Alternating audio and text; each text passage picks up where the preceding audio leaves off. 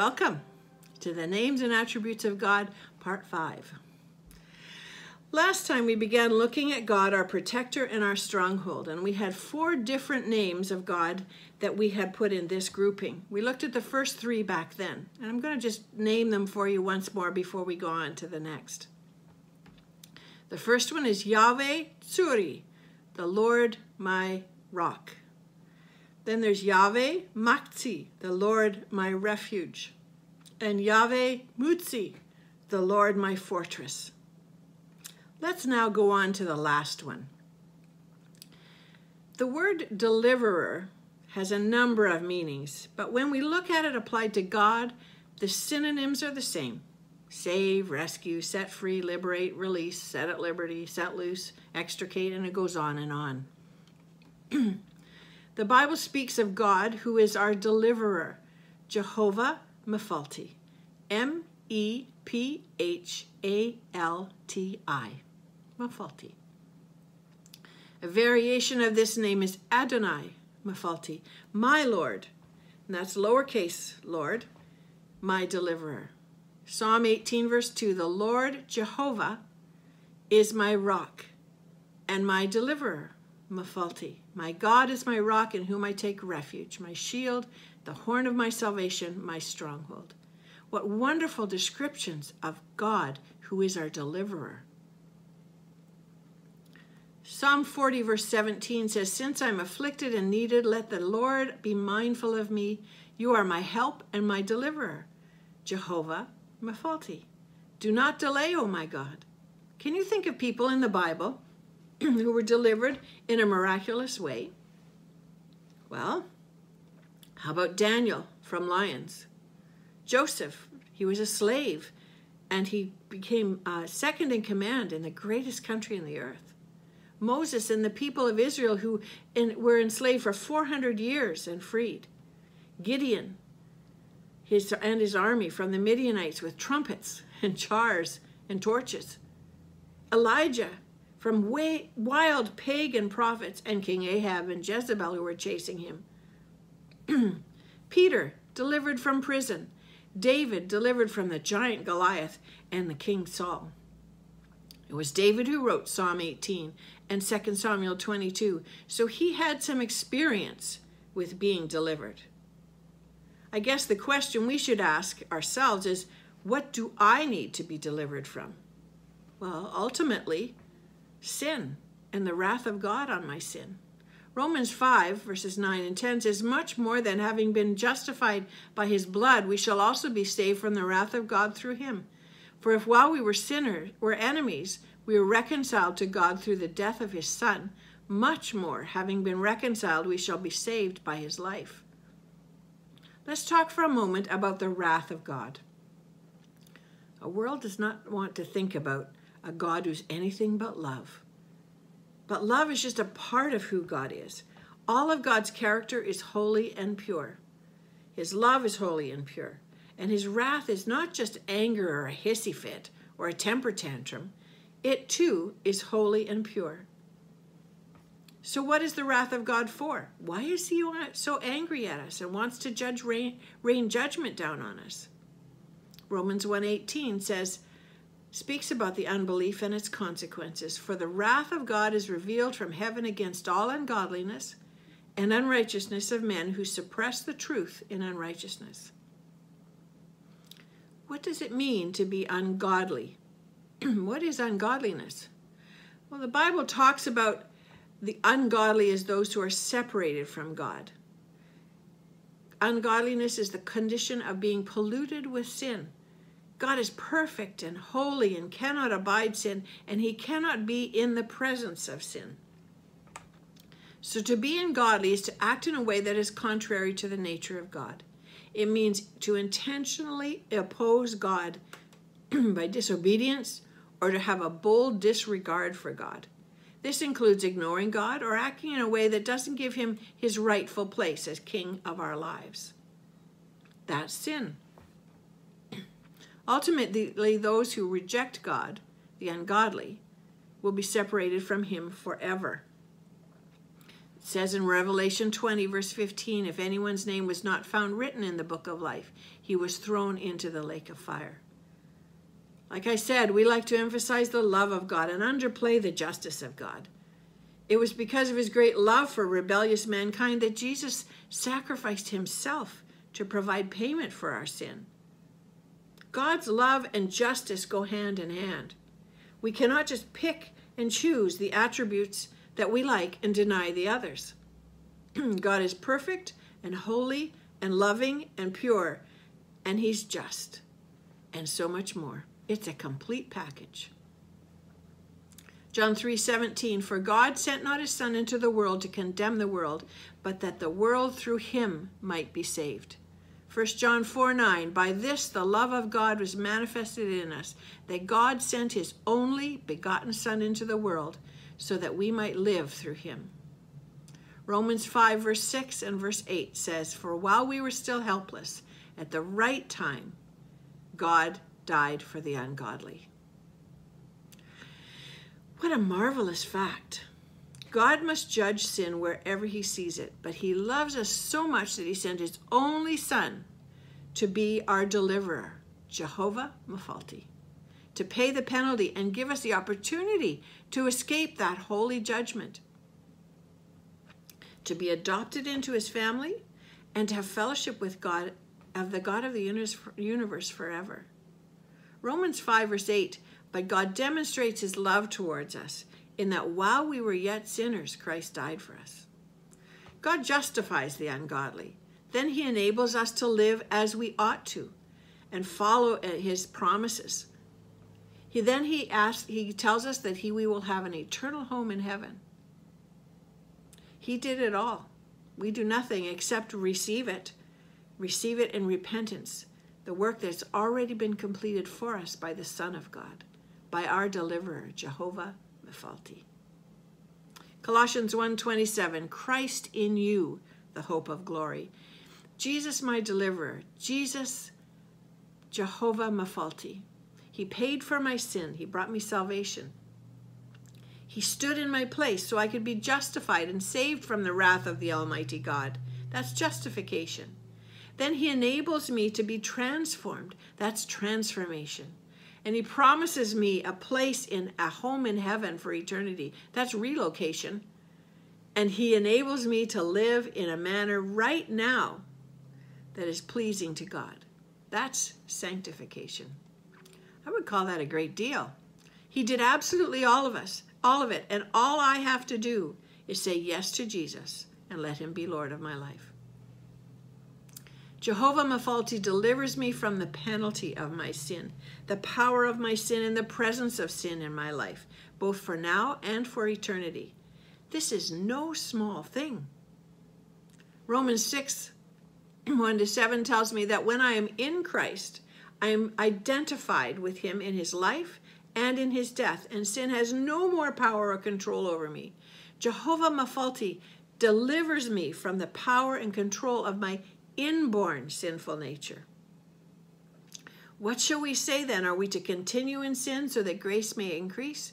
May it never be. How shall we who died to sin still live in it? Or do you not know that all of us who have been baptized into Christ Jesus have been baptized into his death? Therefore, we've been buried with him through baptism into death, so that as Christ was raised from the dead through the glory of the Father, so we too might walk in newness of life. For if we have become united with him in the likeness of his death, certainly we shall also be in the likeness of his resurrection.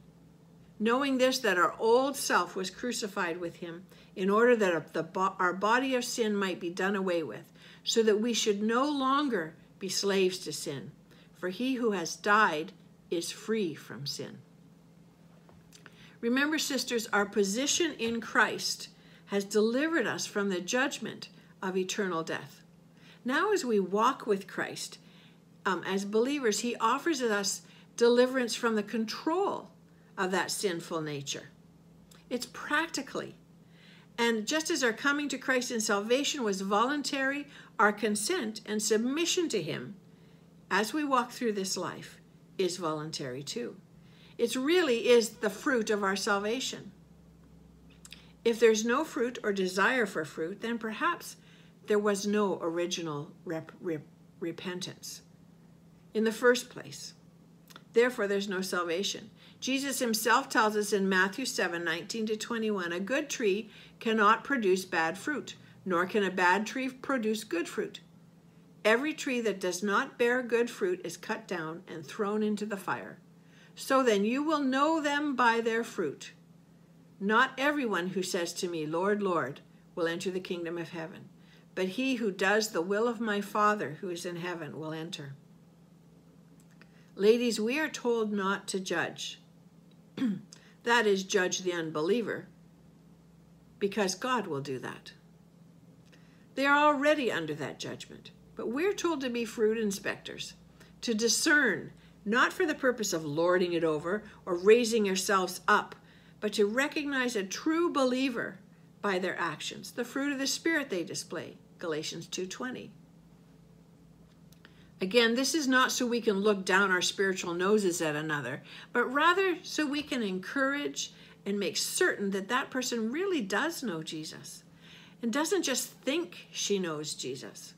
I would hate for someone to be standing before Christ at the judgment seat and say, well, Beth Fast said that I was a Christian. We need to share the gospel to all and look for that fruit when one professes that she knows Jesus as her Lord and Savior. Frankly, it's really not hard to see if someone truly believes or not. Our sanctification, as becoming more like Christ in our daily walk, is progressive. That is, even though we are saved, we're delivered from sin and justified in Christ, we sometimes still act in ungodly ways. Let's admit it. We are still in the process of being transformed into his image. Romans 8:29 and 30, and 2 Corinthians 3:18, and Philippians 1:6 all say those things. We're declared righteous before God, but we're still being made holy in a practical sense and in practical terms. In short, we still sin. Scripture says we should confess our sins and trust God's forgiveness. 1 John 1, verse 9. Nothing can separate me from God's love in Christ. Romans 8:31-39. We're no longer numbered among the ungodly, even though we still fight our fleshly urges and sometimes act in ungodly ways. The heart of the gospel is that the Father sent the Son to be the Savior of the world.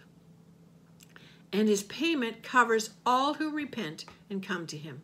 And that is how he's my deliverer, how he's your deliverer. Why not pause for a moment to think about that? Think about, what has God delivered me from? Why not praise him now for the deliverance and freedom he bought for you and me through his death on the cross?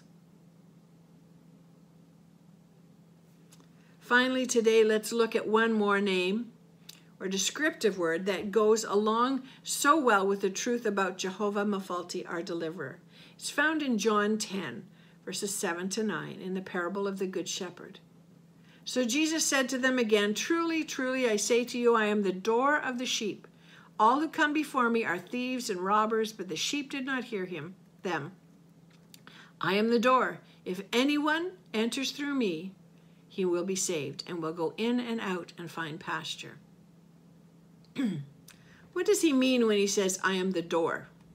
Well, gotquestions.org explains it this way, and I'll just read what they have to say.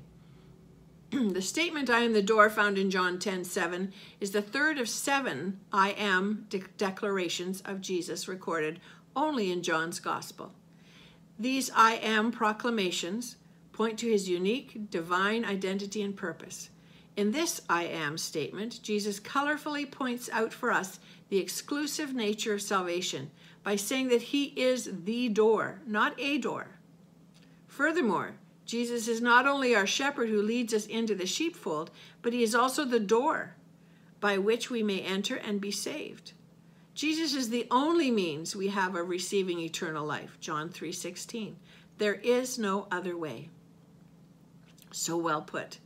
It's helpful to remember that facts about sheep. They're followers. and they are kind of naive, if not a little simple-minded. Apparently, they can spend the whole day nibbling on grass and never look up.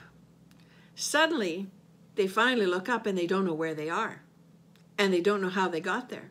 And they're not like a dog or a horse who has kind of a homing instinct and can find their way back to where they began. Also, by nature, sheep are followers. If the lead sheep steps off a cliff, the others will follow. There are other sheepy qualities that I could share with you, but I think you're getting my point. Sheep are totally dependent on the shepherd. He has to do everything, absolutely everything for them, and they're utterly lost without him. The shepherd becomes so close to his sheep, and they to him, that even if they are mingled with another sheep in another sheepfold with other sheep from a different flock, or around a well or a stream, they will recognize his voice when he calls, and they will scurry to find him. There are two kinds of sheepfolds in the ancient days. One was was a public pen where there was a doorkeeper whose duty was to guard the door of the pen during the night and let them out the next day when their shepherd came to call their sheep. The other was a pen in the countryside. Usually this was a little circle of rocks piled up to make a wall to enclose the sheep. And each pen would only have one small way in and out. The shepherd, since there was no gate, would lie across the entrance to sleep, to keep the sheep in and the predators out. He would sleep there, and in this case, literally, he became the door to the sheep. Now, I recall, when I think about this often, I've recalled when we were youth pastoring and I had a large group of kids out on an overnight at a youth center in Buffalo. I was in charge of the girls, and I told them to find a spot in this large room to put their sleeping bag and go to sleep. I told them I was going to lie in the doorway, and if they wanted to sneak out to see the boys, they were going to have to cross me. And it worked. They all stayed put. I felt kind of like the shepherd and the door of the sheepfold. In this context, anyway, Jesus is telling us that he's not only the shepherd of the sheep, but he's also the door of the sheep. He told us that it's not like the religious leaders of that day and every day since, I'm afraid, who describe themselves, or he described them as thieves and robbers. GotQuestions.org says, when Jesus says, I am the door, he is reiterating the fact that only through him is salvation possible. This is far removed from the ecumenical teachings popular in today's religious circles. Jesus makes it clear that any religious leader who offers salvation other than the teaching of Christ is a thief and a robber. As followers of Christ, Jesus is both our shepherd and the door to the sheepfold, who provides for all our needs. Jesus is the door, the way, the approach to God. He is the only way to God.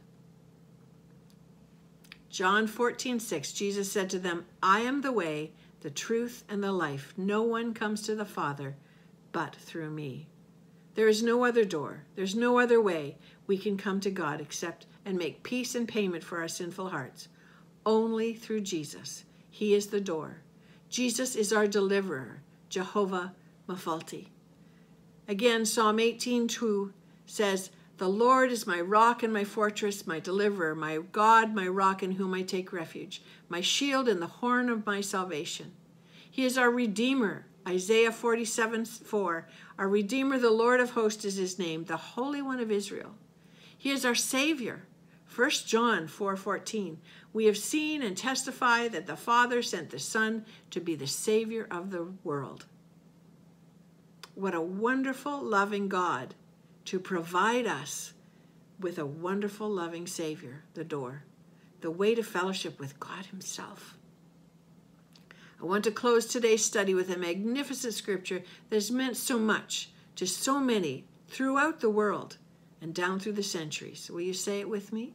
John 3:16. And we're going to add verse 17 on it too, because that's important. For God so loved the world that he gave his only begotten Son, that whosoever believes in him shall not perish, but have eternal life. For God did not send the Son into the world to condemn the world, but that the world through him might be saved. Jesus is the door, the way to God. Jesus the deliverer, Jehovah Mephalti.